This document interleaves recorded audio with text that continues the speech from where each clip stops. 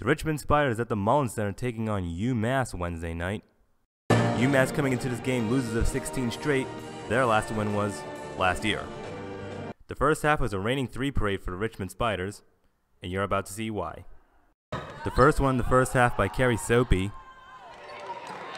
then followed by Lauren Tolson. Then Amber Nichols decides she wants to join the fun. Three-pointer good. Lauren Tolson again. Amber Nichols again. Tolson wasn't finished. She had a third one. Lauren Tolson. And Carrie Soapy, she wanted seconds. 7 3-pointers for Richmond Spiders. They led 47-31 into the break. To the second half now, UMass in a hole. They're trying to mount a comeback in this one. Straight from the timeout, it's Kiara Bauman with the over-the-shoulder hook, and that cuts the lead down to 12.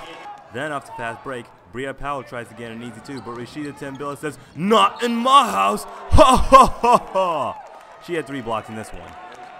After a Jasmine Harris layup, it's Rashida Tambilla who comes back for the steal, and she just makes it look easy from there.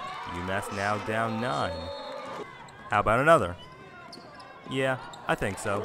Tambilla had 14 points. UMass drops it 89-76 in this one.